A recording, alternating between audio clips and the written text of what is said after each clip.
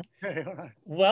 Welcome everyone. It looks like we've got over 75 people tuning in from all around the world. So this seems like a good time to start.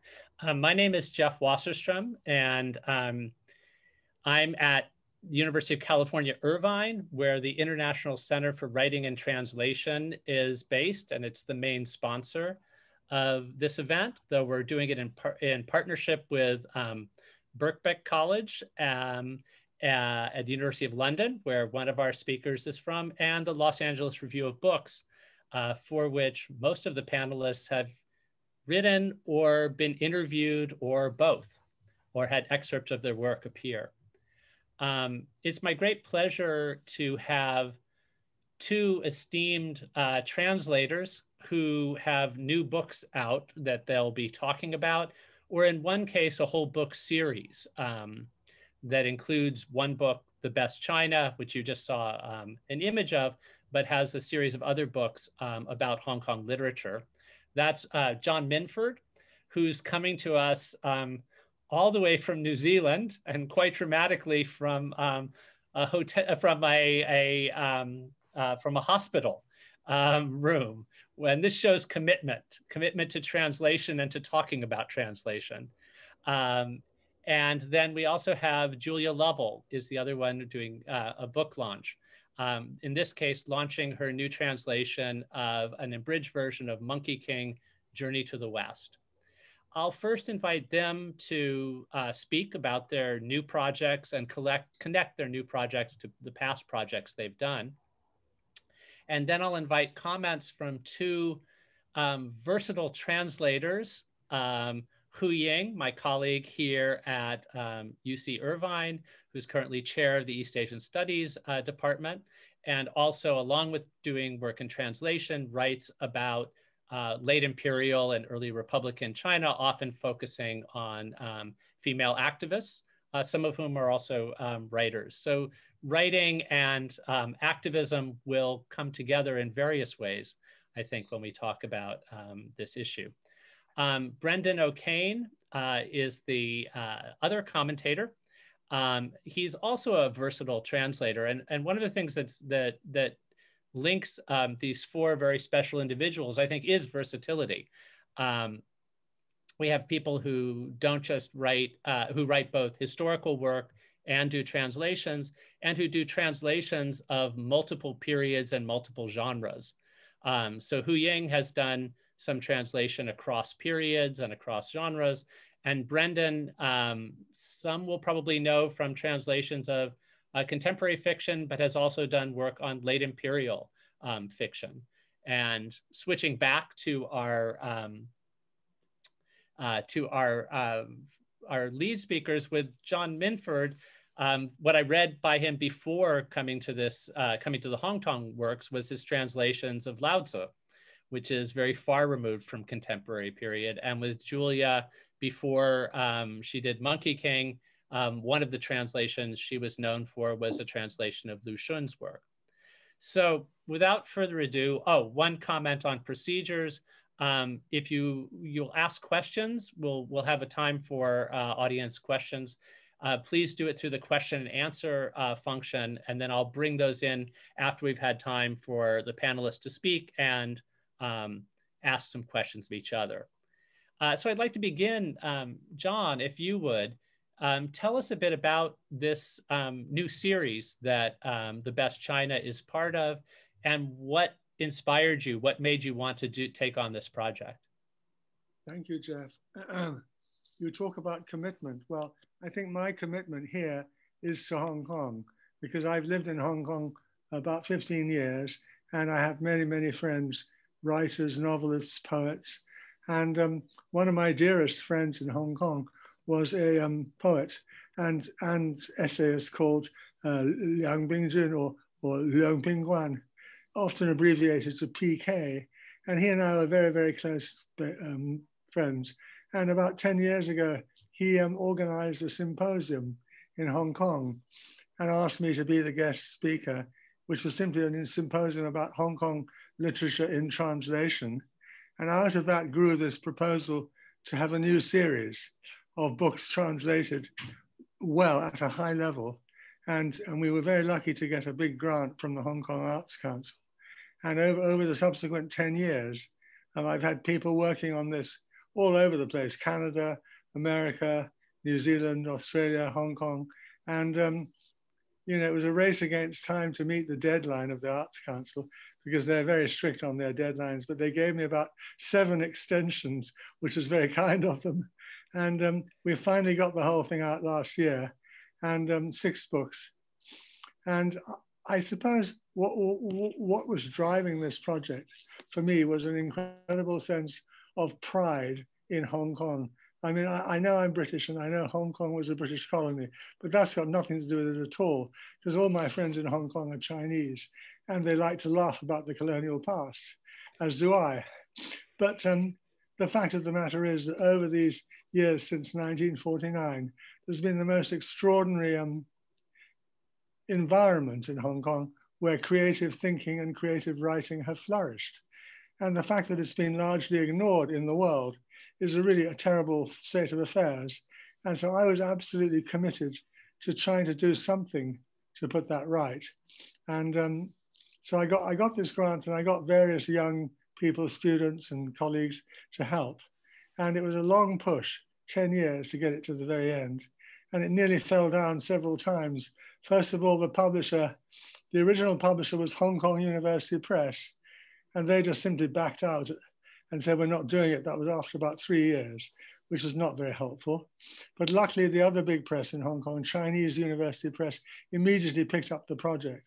And they were absolutely superb. In fact, if I think about this whole issue of translation, one of my personal, I'd say, obsessions is that publishers are so important.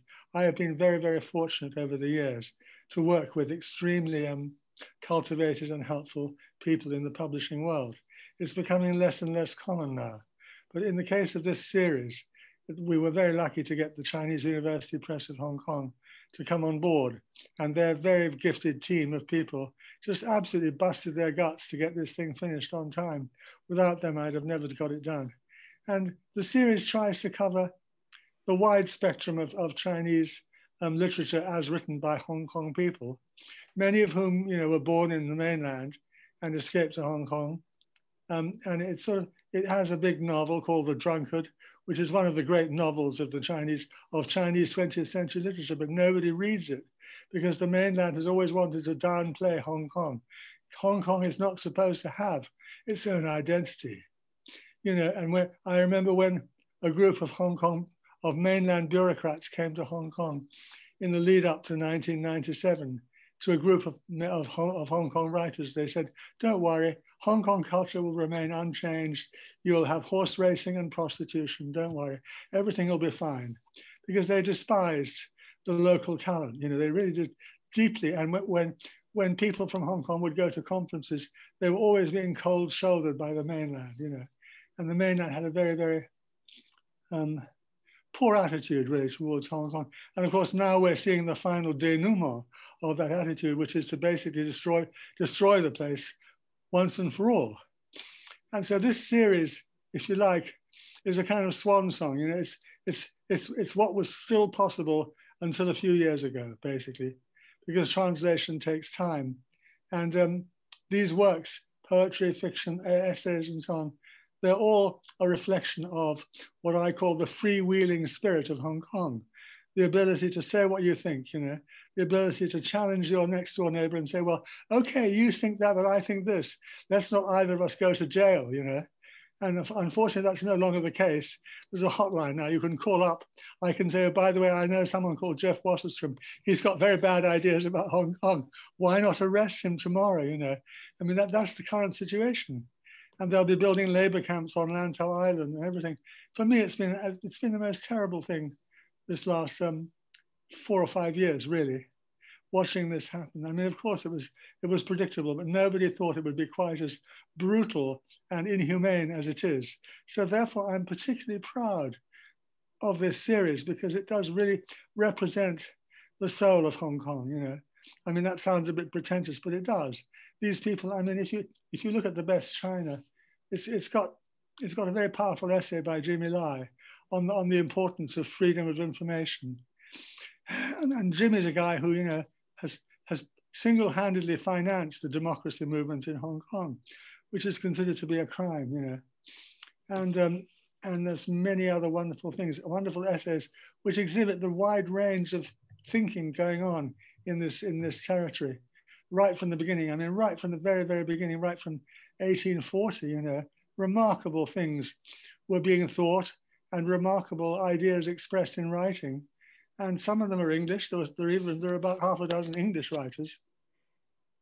But what they have in common is a very deep connection with Hong Kong. I mean, after all, whatever one may say about India, and of course, you know, I'm not trying to, you know, sing the praises of the British Empire, but I mean, Anglo-Indian literature is world-renowned. I mean, some of the finest writers in the English language emerged out of India. And there is a superb essay in The Best China by a writer called Timothy Mo, who writes in English, but he's Chinese, he's half Chinese. His father was a lawyer in Hong Kong.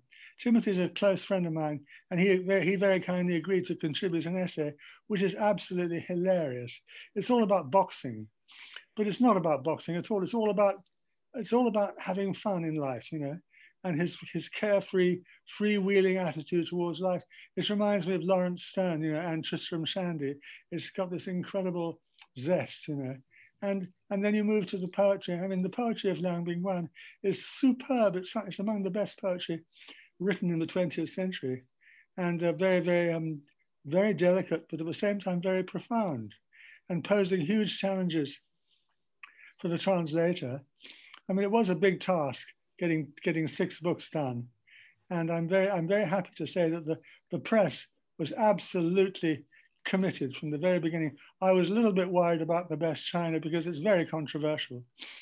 They never batted an eyelid. They never wrote to say, John, you know, Jimmy's in jail and Margaret's in jail. We can't print these people. There are still pockets, dare I use the word, of resistance, you know.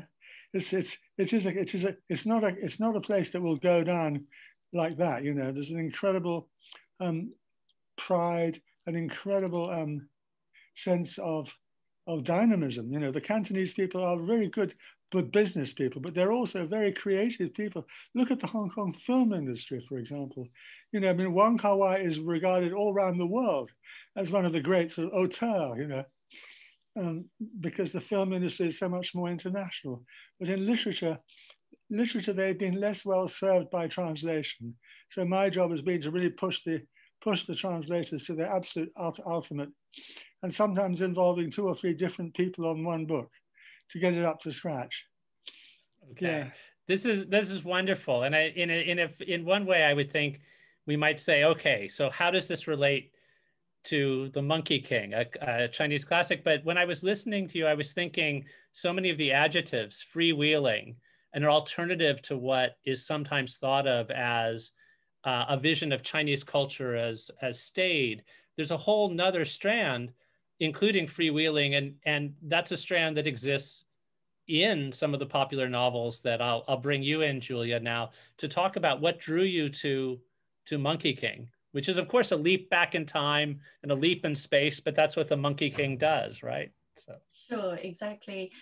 First of all, huge thanks to Jeff and all the team at UCI for setting up this event. It's a real honor to be speaking alongside these stellar speakers, and very moved to hear John talk just now about the environment in which the changing environment in which the project began and into which its final volume has emerged, this very, very urgent moment for Hong Kong's history. But yeah, absolutely, I would agree, Jeff, that there is a type of subversiveness, humorous subversiveness also in Monkey King, and hearing John speak just now about Timothy Mo's essay also struck a chord in relation to that Monkey King sensibility. So just a few words about the project. So the book is an abridged translation of Journey to the West, Ji, which, as is well known, is one of the masterworks of pre-20th century Chinese fiction. So one of its qishu. For those of you, I'm sure there aren't very many in the audience, but for those who don't know the story, here's a very quick plot summary with a spoiler alert, so you might want to turn off the audio over the next few seconds if you want to keep it as a page turner. So the main character of the book is a magic monkey king called Sun Wukong, with superpowers like he can travel 108,000 miles in one leap, or he can transform himself into anything he likes. He's also unbeatable at kung fu, which comes in handy at many moments in the novel. But he's also mischievous and arrogant, and he gets into a huge fight with the Jade Emperor, the ruler of the Taoist heaven, quite early on in the novel. Monkey King guzzles all the immortal peaches, wines, and elixirs. And eventually, after this ginormous battle, the Buddha punishes Monkey by imprisoning him under a mountain for 500 years. After which he's finally released so that he can expiate his sins by protecting a Chinese monk, Tripitaka, who's on a dangerous pilgrimage out of China to India to collect Buddhist scriptures, which will then enlighten the Chinese population.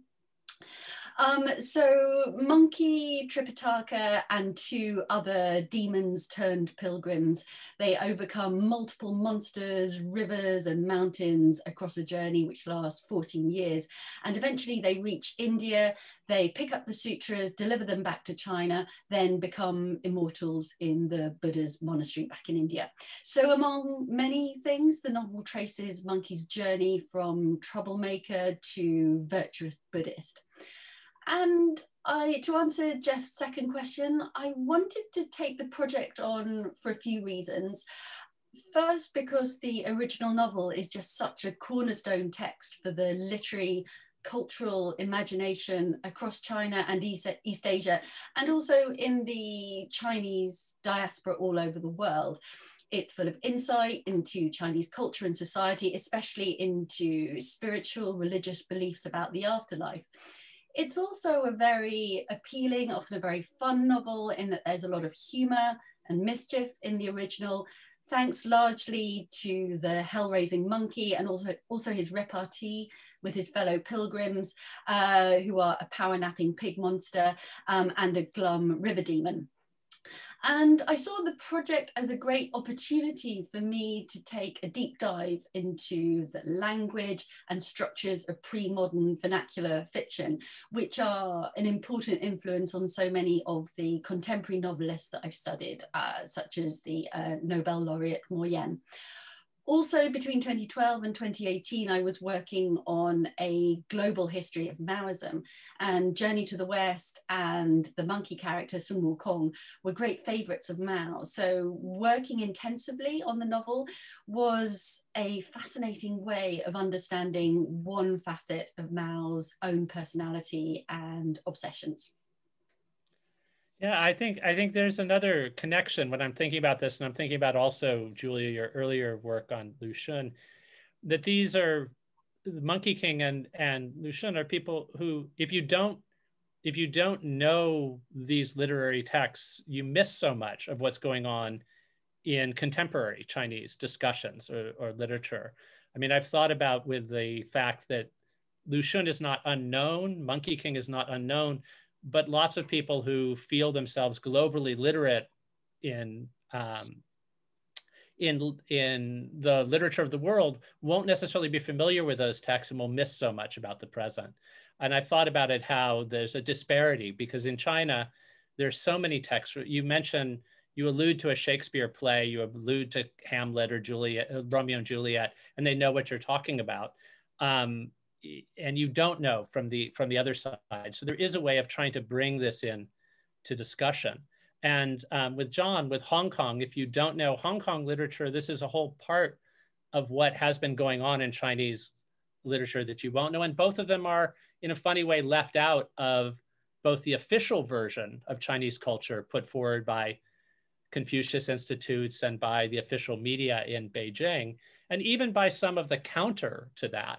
If you go to the Shenyun show, which I haven't been to, but that the Falun Gong group puts on, there too, you get 5,000 years of Chinese culture that's kind of boiled down to a single cultural strand that leaves out these kind of freewheeling, challenging, turning the world upside down kind of traditions. So that's just my way of saying, actually, these things fit together even better than I thought. I just wanted an excuse to have John Minford and Julia Lovell on the same stage from opposite ends of the earth, jumping around Monkey King-like. And I'll just mention one other thing, that the best China, I first became aware of that term before the book came out. There's been China Heritage, an online site that Jeremy Barmé runs out of New Zealand, had a whole series called Best China, in which some of the essays that show up in the book showed up, but also others. My favorite being one by Canna Leong, a Hong Kong writer who talked about the political valence of the idea of a frog being slowly boiled in water, the temperature being ticked up continually. And if you, at certain points, people realized it was now or never and needed to stand up. So I found those writings very, very inspiring. So thank you both for that. I think I want to bring in Hu Ying and Brendan so that we can go fairly soon to 2 questions from the audience, which includes translators, which includes somebody who just introduced themselves who's tuning in from Argentina. We have really a very global and very interdisciplinary group, so I want to get to that. But first, Hu Ying, I'd like to invite you to make comments about anything that the 2 have said or pose any questions to them that you want answered. Thank you.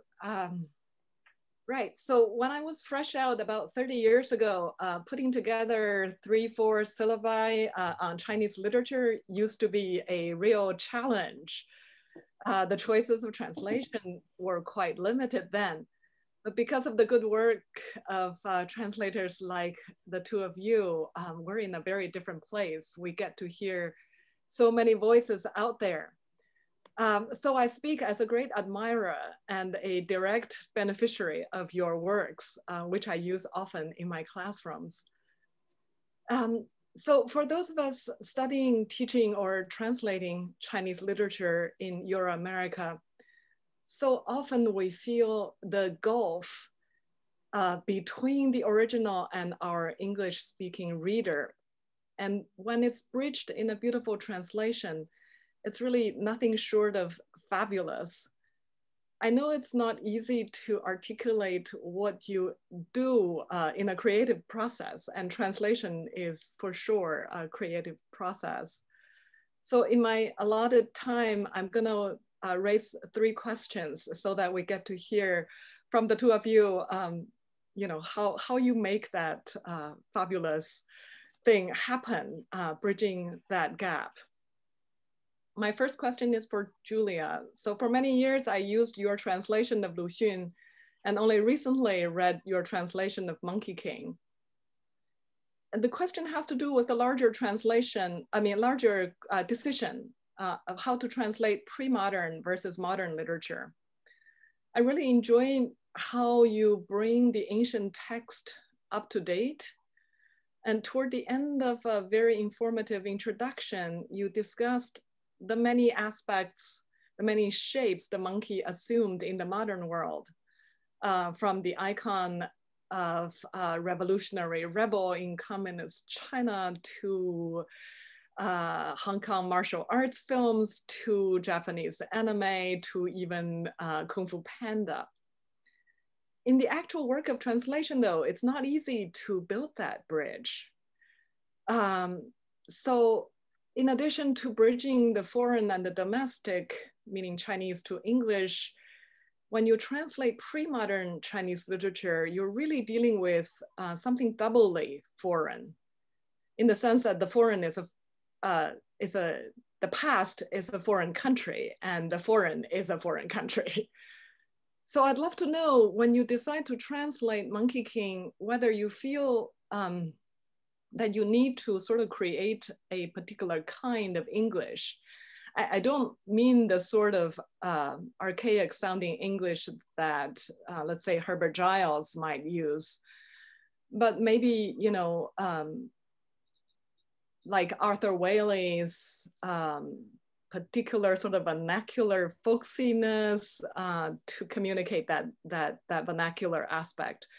Or Anthony Yu's scholarly rendition, I think a New York Times reviewer called it uncondescending literalness. So I'm curious to know, you know, what your strategies are and whether they're different from your strategies when you translated Lu Xun. So my second question has to do with footnotes for both John and Julia.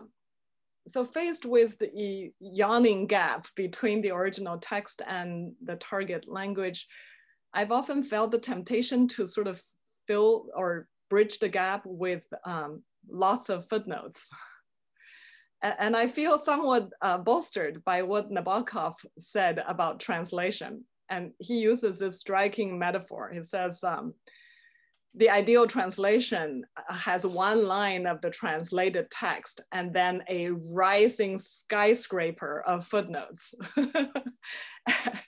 And I think what he's trying to say in his hyperbolic way is to stress the foreignness of the original, to basically, you know, not so much building the bridge as to point to the very gap, to say to the reader that, you know, you don't get it, that you know, reading that one line of text isn't gonna do it. But then again, you know, footnotes are really frowned on by publishers, and with good reason. You know, they really impede smooth reading. And both of you are successful with trade book publishers. How do you make the decision of what to put in your footnotes? And if not footnotes, I mean, there are modern alternatives, right? So you can have marginal or ancient alternatives. You can have marginalia, or you can have hyperlink. So what to do with all that missing information that one line of text cannot possibly hope to bridge? All right, the last question is for John, having to do with the density of words. What a translator can do in terms of transmitting that density, especially when the translator has chosen the kind of works that have super density. So compared with modern Chinese, classical Chinese is more concise and compact. Some say it's about 2 times more compact. And compared to prose, poetry is still more concise. And of the series that you were just talking about, your own translation is a book of poetry. So there you've chosen to translate a very compact, very dense form. And there is this striking metaphor you used in an essay. You said translation has to do with hearing or knowing the sound, what the Chinese call 知音, a true friend. I love how you emphasize the aspect of listening in a translator. And in the early story of this soul friend, 知音, in case people are not familiar with it, there's this pair of friends, a zither player and his friend who's really good at listening. And they are so in tune with each other that the listener understands exactly what's in the mind or the heart of the musician. And when the friend died, the musician smashed his zither and never played. So in this archetypal image of the great friendship, the medium is music, and the affinity of the friendship is ineffable. And one could connect this nonverbal strain to what the Dao De Jing famously said about the inadequacy of words, you know, Dao Ke Dao and so forth, right? And yet translators deal with words. And unlike a 知音 sort of friend, a translator, it sort of must be two-faced, meaning, while the Jin friend responds to the musician and to the original artist, the translator, surely you do face the original artist, but still more, you face your reader. Let's say a student who doesn't know Chinese, who cannot begin to become a Jin, a soulmate to the original text. So which side would a translator turn, or turn more toward? Especially a text with super density.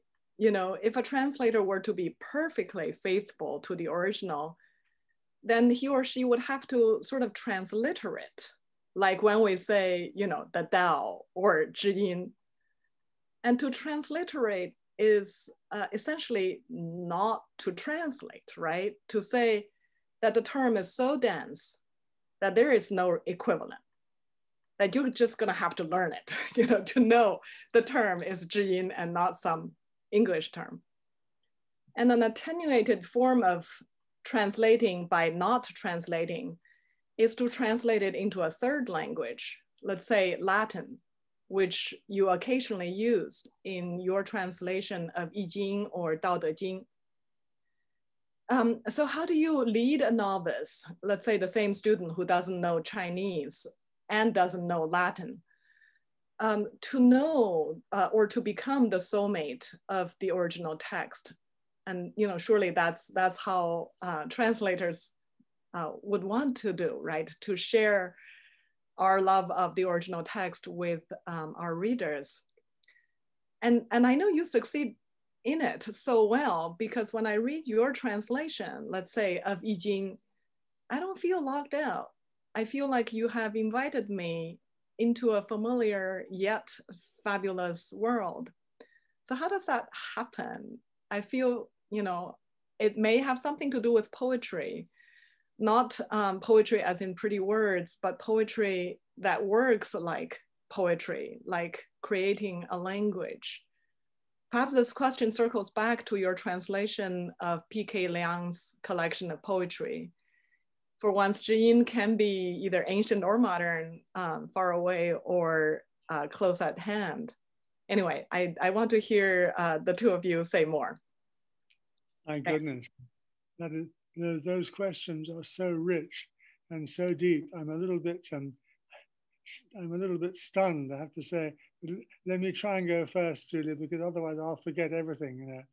I will take the privilege of old age here. You see, you talked about footnotes, and in a sense, the two things are obviously connected. I mean, I set off back in 1970 working on Hung La Meng with a great teacher, David Hawkes, and he was dead set against footnotes. He didn't want to have footnotes, so I had to do what he said because he was the boss. Later on, as time went by, I evolved my own thoughts, and I also became absolutely fascinated by the Chinese commentator, whether of poetry or fiction, indeed of philosophy, because this is such a very, very Chinese tradition that you realize that every text, whether it be the Dao De Jing, Hung La Meng, Liao Jai Ji, absolutely needs a commentary. And that commentary is not a footnote, it's a sharing of ideas. And I became really quite besotted with the idea of the Chinese commentator. And in my book of translations from Liao Jai, I started to develop that and to add the commentaries at the end of the book in a very personal way, as like, quite chatty really, saying, look, you may not understand this, but really what it means is this.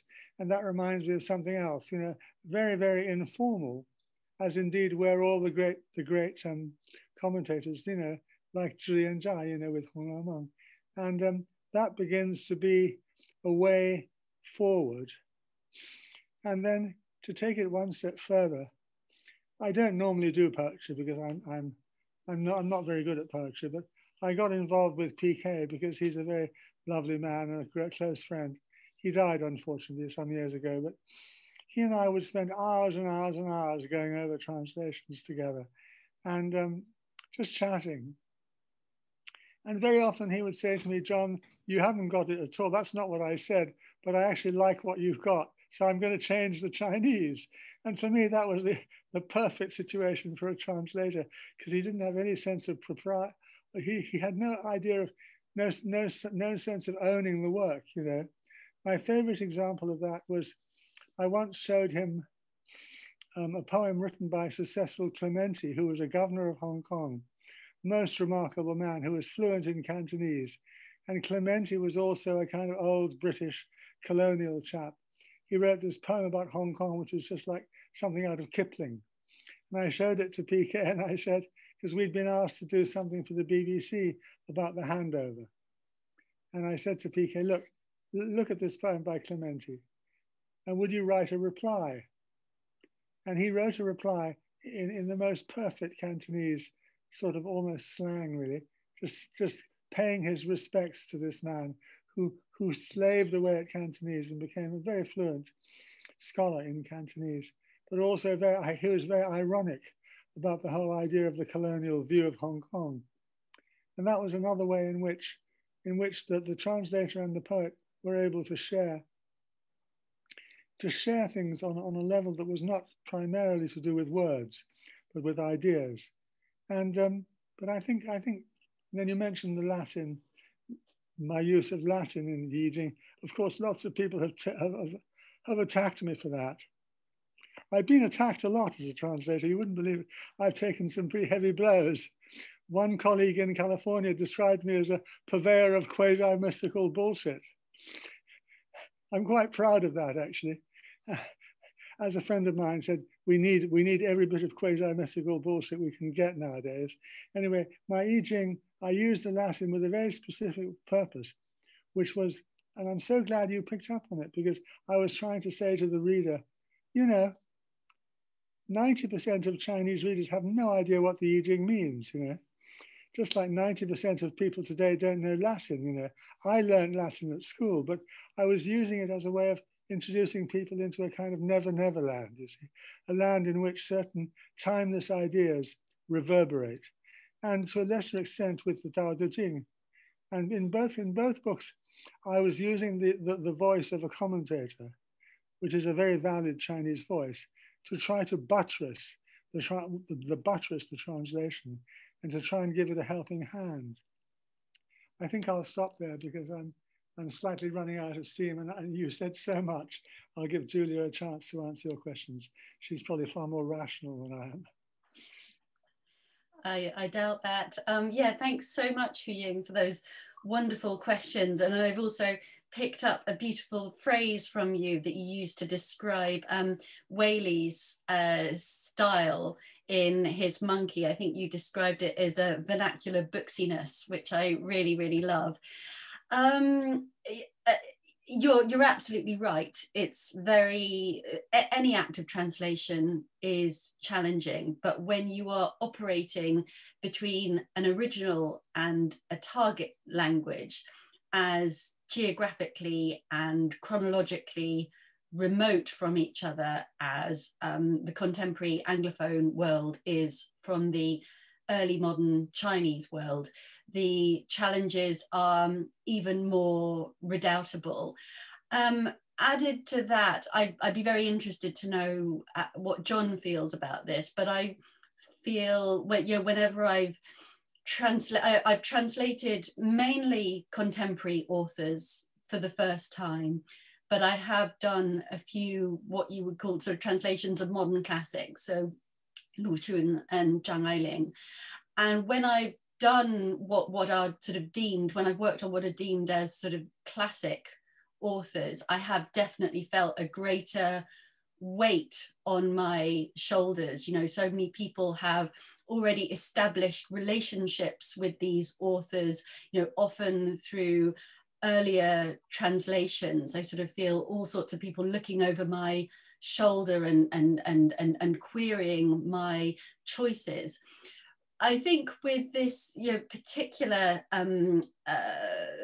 project, Monkey King, one way that or Journey to the West, one way in which I try to sort of still my anxieties, which otherwise might have got, you know, out of control, and I would just never have started doing this, you know, really quite challenging work of abridgment and then translation. But one of the ways in which I sort of tried to calm myself down was to remind myself that this set of stories and situations and characters is one that has kind of achieved its cultural potency through reinvention, through retelling, through adaptations. So the 1592 100-chapter version, which I translated from, was itself a kind of textual version of earlier versions of the stories, which were very current in, for example, oral storytelling tradition, but, you know, all sorts of other kind of texts and dramas throughout China. And almost as soon as that novel was published in the late 16th century, these situations and characters kind of fell back into the kind of cycle of cultural transmigration out of which they had come. So very soon, later authors were writing sequels, and when you come to the 20th century, the stories around Sun Wukong and the pilgrimage have been retold multiply in all sorts of media, sort of fine arts, drama, music, dance, text, and of course film and animation. So I tried to tell myself that this version I'm attempting now, it's just the latest adaptation. There'll be another one soon enough.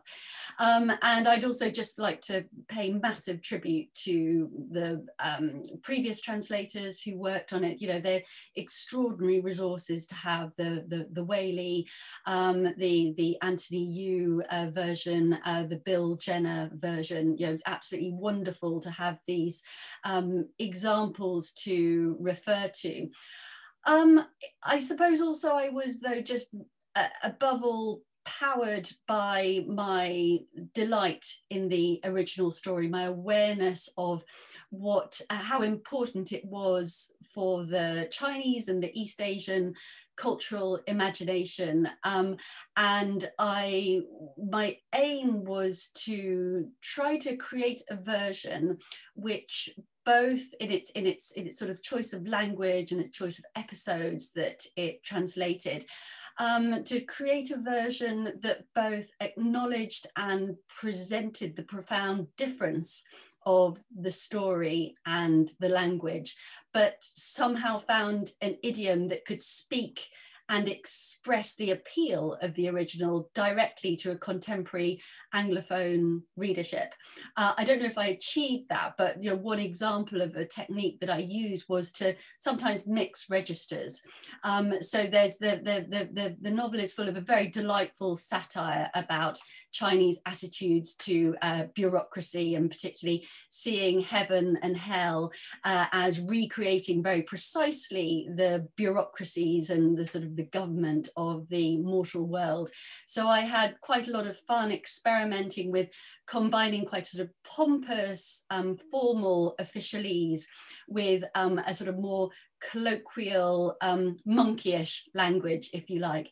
And I was also, you know, while I was thinking about the translation and also writing my introduction, I really enjoyed reading works of criticism on the great fluorescence of vernacular fiction round about the time, you know, the late Ming, the time that Journey to the West was written. And I was very struck by one commentary from the 16th century talking specifically about the power of this kind of vernacular storytelling, how it kind of sucks you in. It's sort of incredibly entrancing. I sort of reminded myself that, you know, this in the original, it was written in a vernacular. It wasn't written in highly sort of compressed, elusive classical Chinese. You know, it had a directness to readers at the time. So it, from that perspective, it seemed logical and reasonable to, you know, try to find a literary idiom that would convey with directness the freshness and the fun of the original to contemporary Anglophone readers. I think I'll move on to Brendan. I just want to interject two small things. One is that Julia's reference to the remaking, the playing with the original text, all kinds of versions of existing sequels, spin-offs. Maybe that's one hint of something about that's a core text in a culture. It's so well known that people revisit it in all different forms. There have also been Story of the Stone, Dream of the Red Chamber.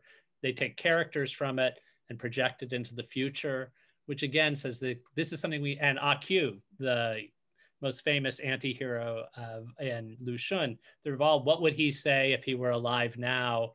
What if, you know, spin-offs, and that might be a sense that if something is so core to a culture that there are spin-offs, parodies, play with it, that it's something we would know about. And with John, I just can't help but saying with the Yi Ching and reminding readers that most people in China, much of it will be gibberish. I thought of that when a translation of Finnegan's Wake was very popular in China, and that one of the things you would need to convey in that translation, if you made it seem completely understandable in Chinese, then of course there would be a problem. You would have mistranslated it, which also, one more digression, reminds me that there is a Chinese translation of Foucault's work called Understanding Foucault. And a friend of mine said he thought he would read that in Chinese to see if it made more sense than it did in English or French. But anyway, Brendan O'Kane, if you would bring in comments and again, questions a la Hu Ying, that would be great. Yes, I did take a look at that translation of Finnegan's Wake, and it is so easy to read that it's completely unfaithful. You know, somebody like Xu Bing might have been inventing new characters might have been a better choice. So thank you to John and to Julia. Like Hu Ying, I'm a direct beneficiary of your work as a reader, as a student, and more recently as a teacher. Something that strikes me about both of you is that you've worked on such a range of authors and such a range of texts. It's always a pleasure to use your work in a classroom, because often one gets to an anthology of Chinese literature and translation. It's done by somebody who knows the texts cold, and yet in English, their Li Bo sounds like they're Chu Yuan. Things tend to blur together. Whereas both of you have always done just a job that I really admire of rendering your authors as distinguishable and very distinct voices. And so I was wondering, in the vein of a more general question about translation process, what is your process for deciding how Pu Songling sounds in English, or how Lu Xun should sound, or how Wu Chang'en should sound?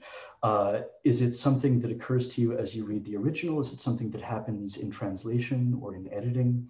Have you ever tried something and found that it just didn't work and you needed to redo it? John, after you.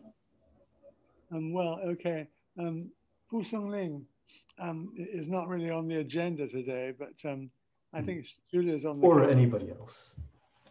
Well, Pu Songling, I think I can say a little bit about that, because Pu Songling took me years to crack. I mean, I was always hearing about Pu Songling, what a wonderful writer he was. And I must have spent about 7 years reading Pu Songling and rereading it. And finally, I felt I'd got a little key to what was really making Pu Songling tick, which was his sense of humor. And of course, it was not something that was highlighted by the contemporary critics, because they want to make him out to be a social realist, which is complete nonsense. He was a man of infinite humor and jest. And the minute I realized that, the whole thing opened up.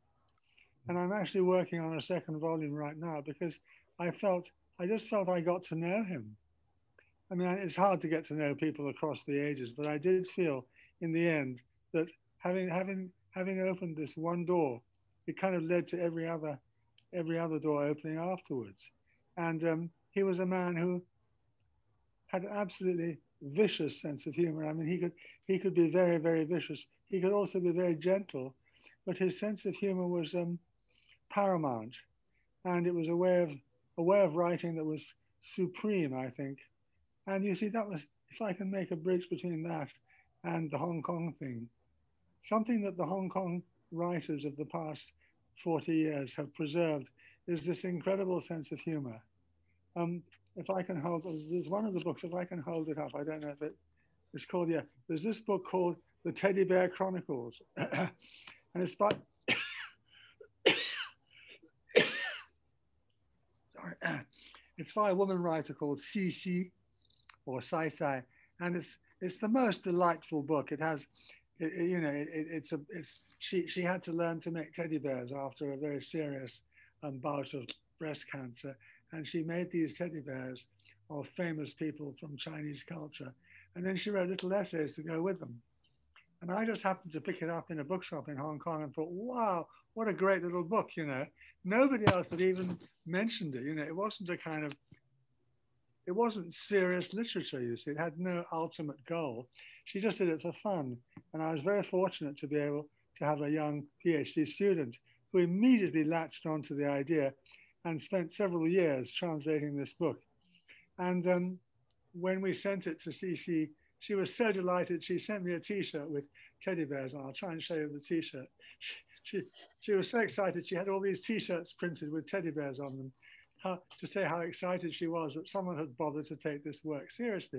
Because of course in the mainland, it would have been dismissed as completely frivolous because it was light-hearted. It was humorous. It was warm. It was a song, in praise of Chinese culture, but not the heavy stuff. It was like delightful teddy bear. For example, the teddy bear of Tao De Ching, the author of Hong Kong, was simply delightful. And Zhuangzi, all my favorite people are in there, except they're teddy bears, you see. And I was delighted to be able to include this as a kind of a piece of what I call Chinese modern Biji Wenxue, this idea of trivial literature, which is actually terribly important. I mean, in fact, don't use the word important, it's just terribly good. And the other book also, I'm just going to hold this one up. This is another one which came in the same, this is a book called we called it Ordinary Days. It's a memoir written by Leo Li, who was quite well known in America, and his wife Esther. It's based on, it's inspired by the idea of Fu Sheng Liu Ji, the 6 chapters of A Floating Life. And it's a very straightforward, very moving account of they fell in love very late in life. And then they had all sorts of problems, and she suffered from severe depression, tried to commit suicide 4 times. But it's written with this incredible simplicity and humanity, which I absolutely fell for when I read it. And I had 2 young students helping, and we worked with Leo and Esther to get this book out because we felt it was a very important exception, you see, a book in which people don't have to be pretentious or they're just saying it like it is, opening their hearts basically. And again, a book like that would never have even got past the publishers in the mainland. I mean, the kind of thing that Qian Zhongshu and Yang Jiang wrote was completely different, much more sort of literary and serious. Whereas this was really basically saying, I love you, I love you, I love you, until chapter 4, when it says, unfortunately, we're having a hard time, aren't we now? Having a hard time, but I still love you, And that's really, that doesn't kind of rate on the kind of modern classic sort of scale, it's too simple. But I absolutely fell for it. And there again, to go back to a question of Hu Ying's, I decided quite late on, because I edited the translation of 2 students of mine, very talented young ladies, Chinese. And I decided that the Western reader would not be aware of the whole background of B.G. Wenxue. This is a piece of B.G. They wouldn't be aware of Fu Sheng Liu Ji. They wouldn't be aware of all that wonderful world. So I started adding bits of commentary of my own based on those other works. And I sent it to Leo, who's a very good friend of mine. I said, Leo, what do you think about this? And he said, John, that's absolutely perfect. You do whatever the hell you like, So again, we're a real Zhi Yin kind of relationship. And at one point I added a commentary from an anonymous memoir. And I wrote the memoir myself, actually, so it was a complete fake. But I wanted to put it in to show what this kind of literature was about. It's what you'd call the literature of sentiment, you know, in the best sense of the word sentiment. It's not sentimental, but it is the literature of sentiment. And indeed, so is Hong Lao Meng, you know. And I think that only in Hong Kong could that spirit survive, because in the mainland it was crushed from the very, very beginning. I mean, why, after all, what was the very first literary campaign in China? It was directed directly at Hong Lao Meng, you know, because Hong Lao Meng was one of those targets that was absolutely ready-made for the destruction of the human spirit. And I have to say, nothing's changed since. Sorry, that's enough from me. Thank you. Thank you. Well, I'll just have a few words about method. My incredibly time-consuming translation method is to put down a first draft that makes almost no sense in the target language. It is so closely literal and faithful to the original.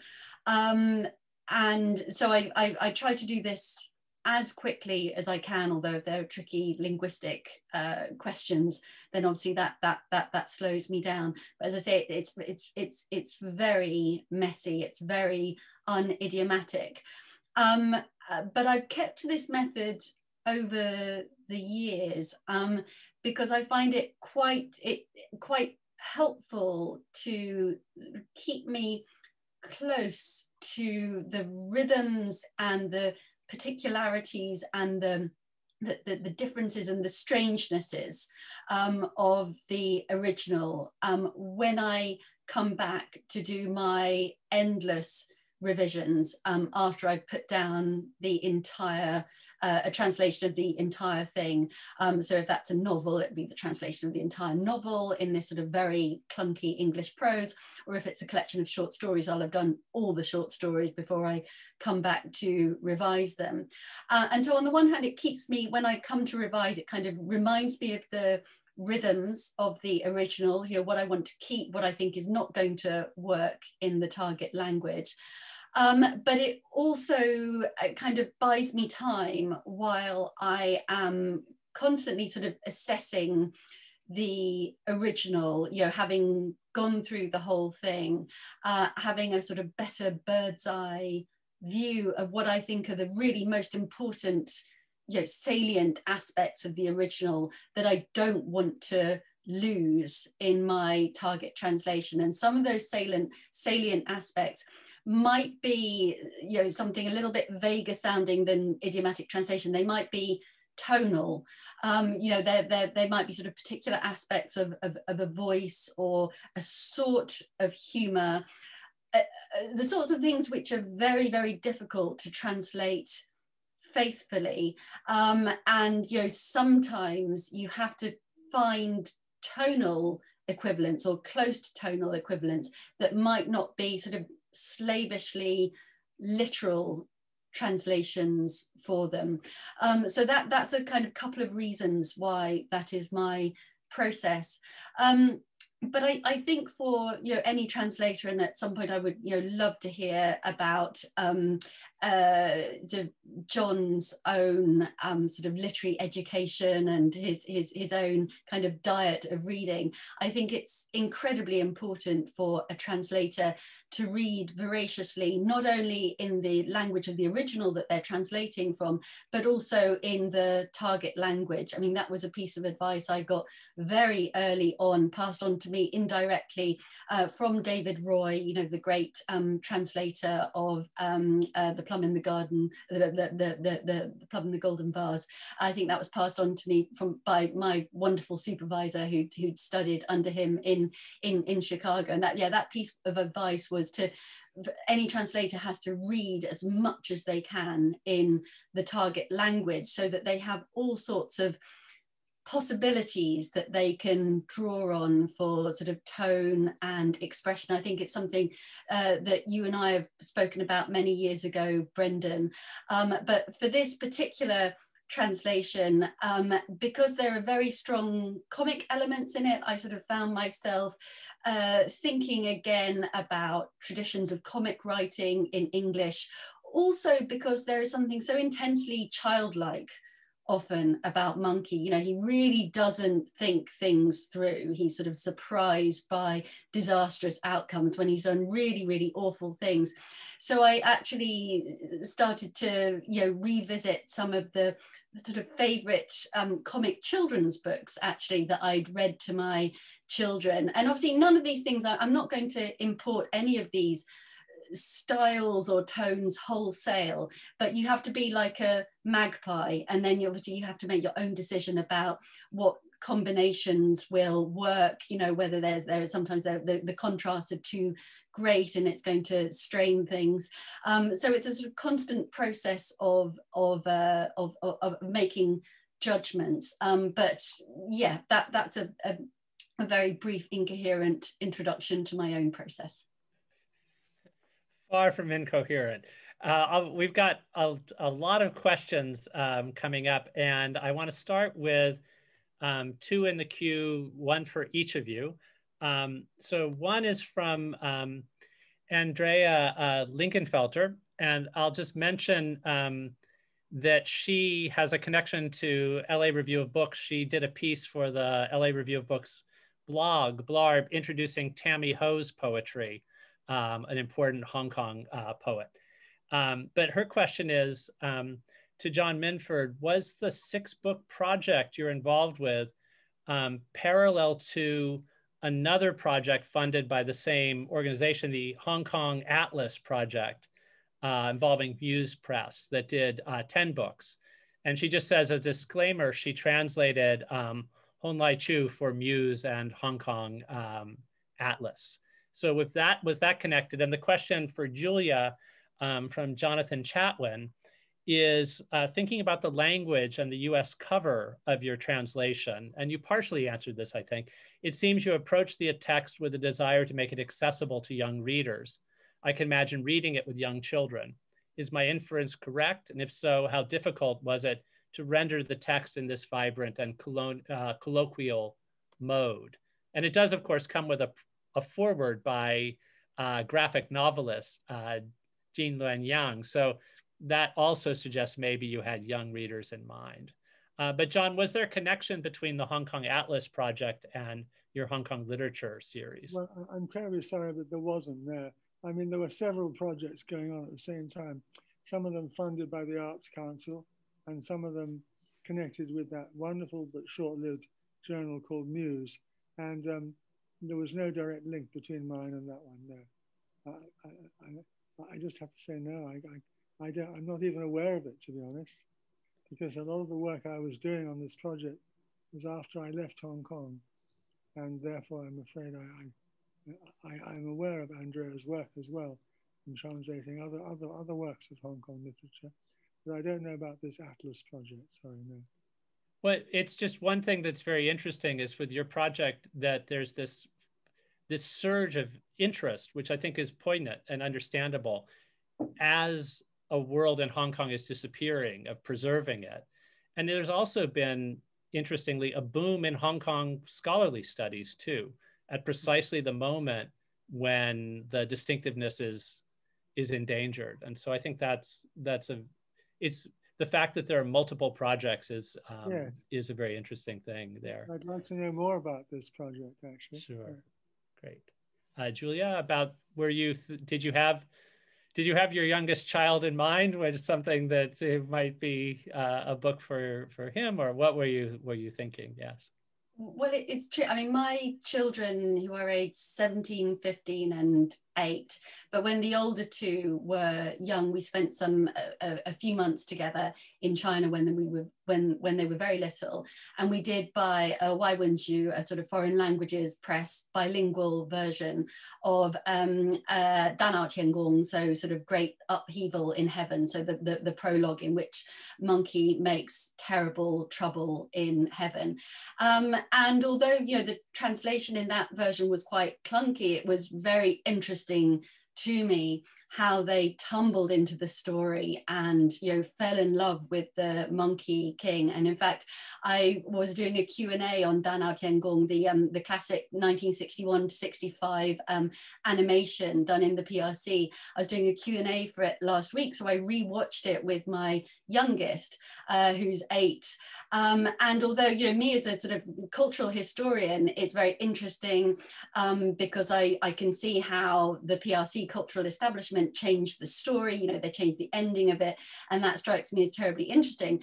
But my 8-year-old son knew nothing about that, and he was instantly entranced by it. You know, it seems that all 8-year-olds, wherever they are in the world, are going to love naughty monkeys. You know, that's just a universal. And so I was very, I was very struck by how immediately the story and the character of Sun Wukong spoke to him.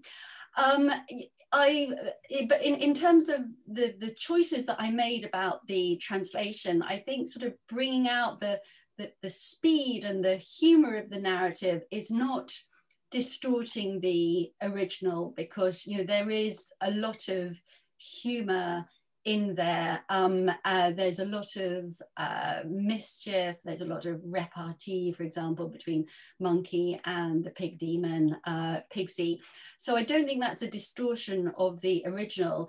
But I would also say that I think there are other elements in the novel which are I've kept in my translation, and that is important not to overlook, and once you sort of think about them, they come out. And one really important element is the religious spiritual element. You know, 20th century readings of Xi Youji from, you know, people like Hu Shi onwards, you know, these secularizing intellectuals really tried to downplay the religion in the novel. They tried to sort of say, oh, it's just a bit of mischievous fictional fun, but you know, you don't have to look very hard to see religion absolutely everywhere in the novel. You know, the sort of the mastery of Taoist practices is what gives Monkey his superpowers. You know, the presentation of the Jade Emperor, the Taoist heaven and hell, you know, these are sort of profoundly Taoist elements. There's a lot of thinking about the other three teachings of imperial China.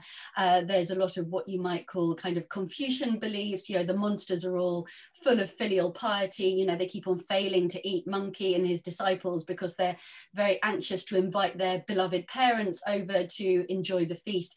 And of course, the pilgrimage itself is a Buddhist pilgrimage all the way to India to sort of pick up these sutras, which will enlighten China. And there's definitely a kind of redemptive moral arc to Monkey's journey from this hellraiser to a virtuous Buddhist at the end. So I think I would emphasize above all that it is an open text, that it sort of lends itself to this sort of humor and mischief, but it also tells you a really enormous amount about Chinese society and culture, and most importantly, attitudes to spirituality and religion. So there's one question that I can't resist reading after that question about youth, because this comes from a 4th grader who describes themselves as a Monkey King fan. And it just has a very specific question. Says, I'm reading your translation of Monkey King currently, Dr. Julia Lovell, and I really enjoy it. I noticed in the beginning in Ao Guang's palace, he mentioned Yu the Great. Does this actually mean that Monkey King's period is after Yu the Great's time period? Thank you for keeping me historically grounded. I would also say that possibly the most painful aspect, those of you who have a physical copy of the translation will see that there is a map there, which was absolutely beautifully executed on a model that I and a wonderful scholar of Xiyoji called Hao Ji put together for this absolutely genius map maker. And in the top left-hand corner, she has this sort of wonderfully wry comment, these lands are somewhat mythical. So I struggled a lot with mythological geography in the making of that, but thinking about mythological history instead. So if you do the maths, basically, so Monkey is broken out of his prison in sort of roughly 620s CE, which means that, so he's been under that mountain for 500 years. So that puts him his kind of sort of the big bust up with heaven. That's like sort of 1st, 2nd century AD CE, and then you think that he's been sort of 300 or 400 years before that. That's where he that's when he's picking up his immortal tricks. So sort of Yu the Great is sort of right back in the sort of mythological mists. So sort of way before 20,000 BC, I think. So yes, Monkey is post Yu the Great, and that works out well for him, of course, because Yu the Great has tamed the floods and very helpfully left his iron marker at the bottom of the ocean, which Monkey can then claim and put to all sorts of demonic usages. So thank you so much for that question and that historical clarification. Great. Now, the way the questions are supposed to work are to come in through the Q&A, but we have one translator in the audience who has put up his hand and asked to be able to respond, to weigh in, Brian Holton, who translates Yang Lian's poetry. So I'm going to see if I can allow him to talk. I'm not sure if it will work, but here, Brian, I'm going to try to make it so you can.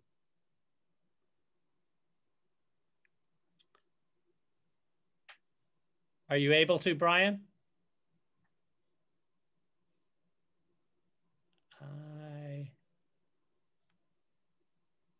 I think it may not be, let me see. No, I don't think it works with this. We have it as we had the way we have this set up. So I'm going to go on to more questions. And this was one for, sorry about that. This is one for both panelists, but I think it could actually be for all 4 of you. It's from Jeremiah Christie. I'm wondering if there were any particular aha moments in your research or translation work where a piece of writing illuminated an aspect of Chinese culture that had seemed difficult or confusing, either current or ancient. And I do think this is always the best question, in a sense, to ask of academic work as well as translation. What surprised you? Was there an epiphany? It's also a hard question. Yes, very hard question. I mean, of course, I mean, I hope there'll be an epiphany every day, you know. One has to, I think every translator has to live in hope, you know. But I think one has to be very careful when talking about epiphanies. Of course, the translator has to act on the assumption that we're all universal spirits, and whatever, you know, Jia Baoyu is thinking and feeling is something that we can think and feel. But frankly, I find that epiphanies are somewhat of a delusion, you know. And as I become more and more ancient, I suppose I'm a little bit more cagey about calling something an epiphany. I have some wonderful moments, that's for sure, but I wouldn't call them an epiphany. So I dare say my colleagues might think differently. Brendan and Hu Ying, why don't you pitch in here? Yeah, come on. For me, I don't know if I'd call it an epiphany, but reading either, you know, say Liao Zhai or late Ming Dynasty fiction, or Zhuangzi, or, you know, reading original texts, either as a translator or as a student, I'm just constantly reminded that, oh, right, these were real people. Oh, right, you know, Zhuangzi is extremely funny. Oh, right, poop jokes were funny in the 17th century too. And it's not much of an epiphany, but it is a reminder of exactly that kind of common human spirit, which is something that often I think gets covered over in I would say the overly reverent attitude that many moderns have to works like Journey to the West or the other classics. I think I would say more. I couldn't agree with you more, Brendan. I think you just have this feeling. It's a very good feeling, you know, when you discover that you've got common ground with Zhuangzi. What could be better than that, you know? And the trouble with translation theory is that it's an absolute killer, you know. I love the remark by Philip Pullman. He said in one of his essays, the theorists came on board and said this, and this, and this. And Philip Pullman, who's one of my great heroes, great storyteller, Philip Pullman said, go away now and come back when you've got something useful to say. And I feel that what you're describing, which is so true and so good, is the real thing, you know. And I'm afraid I have a very bad reputation for throwing away anything to do with translation theory, because it just doesn't seem, it seems to me that all the translators are so busy translating, they really don't have time for translation theory. And whereas the theorists, they're like insects, you know, they're like parasites. They want to suck your blood, you know, and no doubt they would discover all kinds of moments of epiphany, you know. But I mean, I think what you're describing is much more real. It's such a wonderful feeling, a fellow feeling, to discover that Pu Sungling, you know, is who he is, despite all those barriers, despite the barriers of history, of language, and so on and so forth. He's a real guy, you know, and he speaks to you, and he's a good person to have a glass of wine with, you know. That's the ultimate compliment, you know. And of course, and that tradition goes all the way back to Zhuangzi. I'm so glad you brought in Zhuangzi. Zhuangzi, the greatest storyteller of all time. And, you know, to be able to tune into that is an incredible privilege. I'd just like to add one other thing about the incredibly fruitful and enjoyable trails that translation sets you off on. And I speak from someone in academia, and as anyone in academia knows, that translation is in general frowned upon. You know, it's not what we're meant to be spending our time on. We're meant to be spending our time on our own monographs that's seen as far more worthwhile. But I see translation as a very, very intense engagement with a primary source that can tell you so many things about imagination, and sometimes you can infer things about context as well. So for me, one of the wonderful outcomes of working on this book is that up to this point, one of the wonderful outcomes of working on Monkey King Journey to the West is that up to that point, my interests had been really overwhelmingly modern and overwhelmingly secular. And in order to attempt this translation, it really required me to take a deep dive into, for example, the philosophical and institutional histories of Taoism. So it sort of took me along all sorts of trails, which have, obviously I can't claim to have a perfect understanding of these things that I set off to study, but they've enormously enriched my understanding of both pre-imperial and imperial China. To chime in on that, yeah, I know very well the attitude you're talking about, that translation is not serious or not scholarship. And you'd mentioned David Roy, whose rendition of Tinpingmei, the Plum and the Golden Vase, is, I'd say the Plum and the Golden Vase and The Story of the Stone are tipping my hand here, the two greatest novels of the pre-20th century tradition. John, your approach to that with David Hawkes is really the opposite of David Roy's approach, in that his translation is approximately 90% footnote by weight. But they're both these just distillations of a lifetime of scholarship.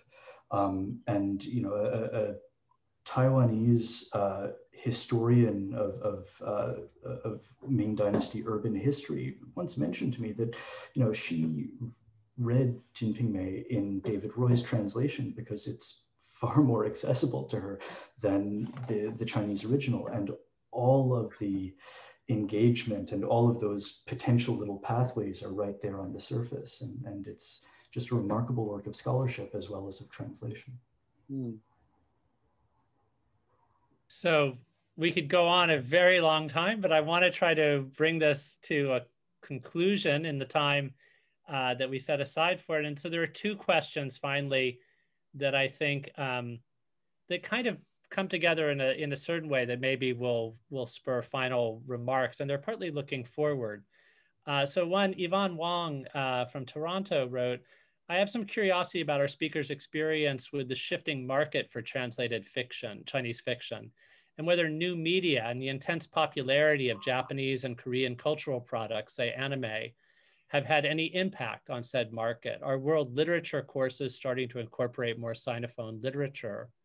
And also my own colleague here from the School of the Arts, Daphne Lei, who engages with Chinese culture and cross-cultural exchange and translation, and we've done panels related to this, does it through the works of drama. And this came up with John mentioning the impact of Hong Kong film, which didn't lead automatically to an interest in Hong Kong literature as it might have. And she just brings up that the connection, that thinking about Monkey King, popular appeal and transformations, is just a reminder that the literal translation is only one of the 72 transformations of Sun Wukong. And we can also think of the coexistence of these literary texts with the performed versions, with, with comic books, with television shows. And I know, Julia, you were led in part to Monkey King through a television show. And I think it's a really interesting, deep question that we are much more aware, people growing up in the United States now at least, are much more aware of some elements of popular culture and characters and other things from East Asia. But that won't necessarily mean more reading of the works in translation. So I just wonder if there are any thoughts about maybe just how things have changed in your careers as translators, of how, is it getting easier to try to convince a reader or a publisher that here's this work in Chinese fiction that I want to bring to a wider audience? Is it getting easier? Well, John, do you want to start, because you've got the longer range view? Thanks a lot, Julia. I mean that in a respectful way. I know you do. I know you do. That's very kind of you. No, I mean, frankly, Jeff, I think it's getting harder, not easier. Let me give you an example. Some 20, 30 years ago, I became involved with the great Hong Kong martial arts novelist, Jin Yong, Louis Cha. And he wanted me to translate his entire work, which is like 36 volumes. I had the good sense only to do one work, but that came out in 3 volumes called The Deer and the Cauldron. And it was recently re-released as a paperback in a 3-volume set. But I mean, this is one of the most widely read novelists in the world. He sells like hundreds of millions of copies of his books. And it simply has not got across to the English reader. And I tried my very hardest, I tried to make it a romp. I just threw caution to the winds and had a huge amount of fun, so much fun that the author was a bit cheesed off actually. But I mean, the point is, it should have been an absolute bestseller, but it never was, and it never will be. And what can I say? I mean, The Story of the Stone sells a paltry number of copies every year. And this is one of the great works of world literature, without any question whatsoever. And I think we're up against, you know, it's like we're up against an element here in the world which is similar to the Trump, you know, the extreme right, QAnon, whatever you call them. People simply, we've got a lot of work to do, and it may take another 500 years, because people are very, very resistant to anything new, anything strange, and translators are sometimes up against it. We're really up against it. However hard we try, however good a job we try and do, it just falls, it just disappears into an empty pit, you know. So I'm afraid my immediate answer to you, Jeff, is that it's a really bad situation. Things are not getting better, and I don't quite know what to do about it, frankly. It is a serious problem. I think it's wonderful that people like Julia are producing new translations of Lu Xun and Zhang Ying, you know. But where do we actually, you see, I think people read a lot more Japanese literature in translation than they do Chinese.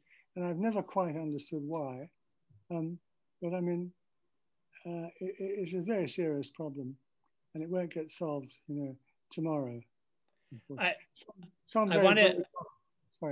want to hear from the rest of you on this question, but I did just get the comment from Brian Holton, which I just want to weave in, since I wasn't able to allow it. What did Brian have to say? Well, he just said, perhaps you might ask our principals, since I can't, how often they have invented a register, a language, an idiolect, and isn't it fun? Well, good old Brian, because he translates into the strangest dialects, you know, and he's a very, very talented translator. I don't think I'm in the same position as him, because I'm a good, straightforward English speaker. I don't speak, you know, some obscure border dialect, you know, but you do have to invent kind of idiolects, yes. And of course it's fun, you know, especially if you can get away with it without being shot, you know. I think it's always fun to create strange ways of speaking. I felt like that when I made Jiabayu speak Latin, you know. I was expecting to be hung, drawn, and quartered, but actually nobody dared take me to the cleaners. That was fun. I mean, so I think I can understand Brian's point, but I'm not as gifted as he is when it comes to this kind of thing. Yeah, I mean, my chapeau is very bad to Brian. My hat is taken off because he translates Yang Lian, who is a very, very difficult poet to understand, very, very complex writer.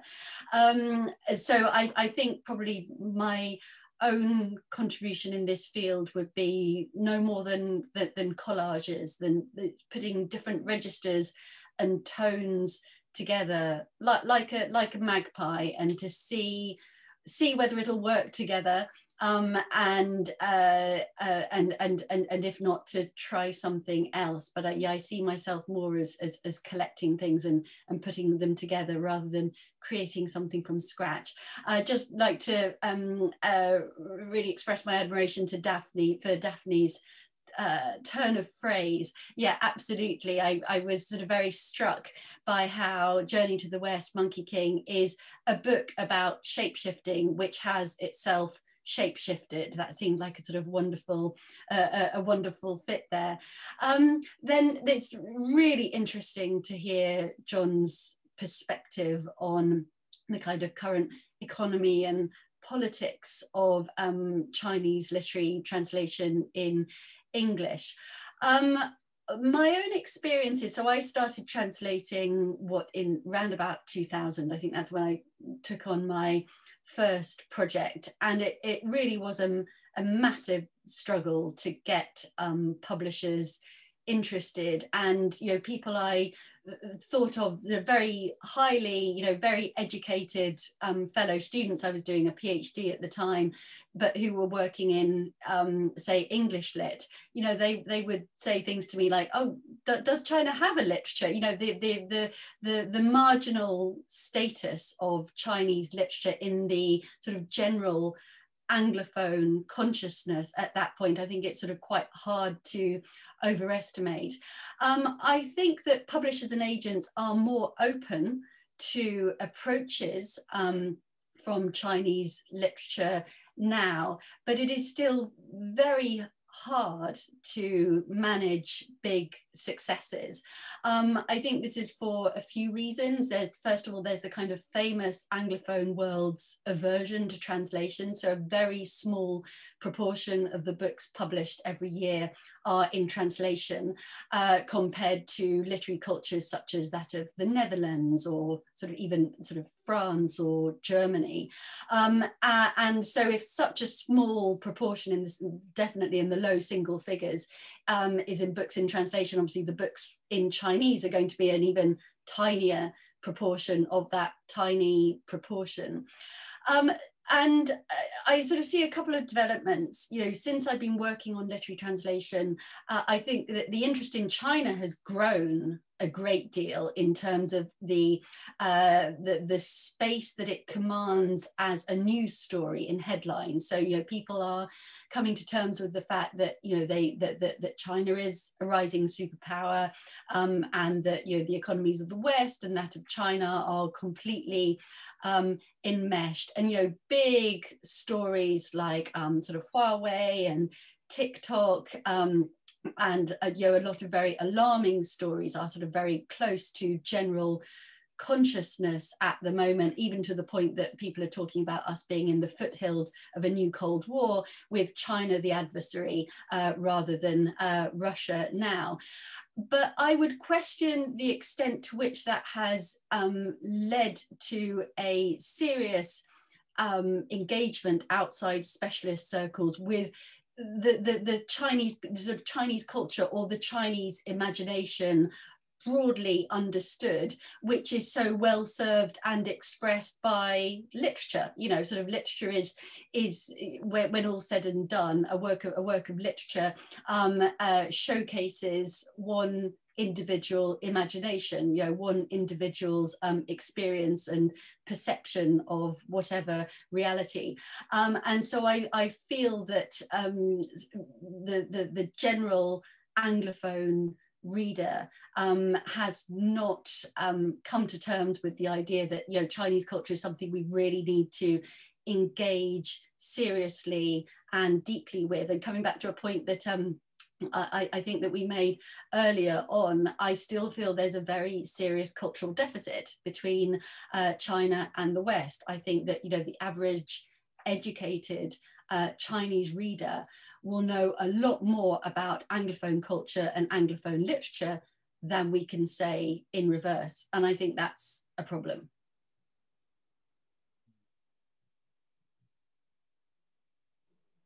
Any final thoughts, Hu Ying or Brendan? Maybe just a quick rejoinder.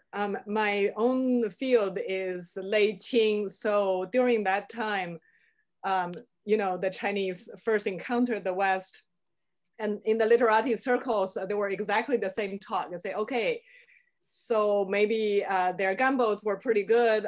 Maybe even their government, there's something we can study. But surely they do not have literature. That's what we have. They don't have literature. So then, you know, very soon after that, we get to the world where a lot of Chinese people read Western literature. So maybe in shorter than 500 years, we will see the reverse. Can I make one comment about that? One for the first kinds of Western literature, as you know, that was interested in translation, that was translated into Chinese, was science fiction. In part because this was seen as a twofer. You learned about Western technologies, which they might have advanced things, and you learned about Western societies.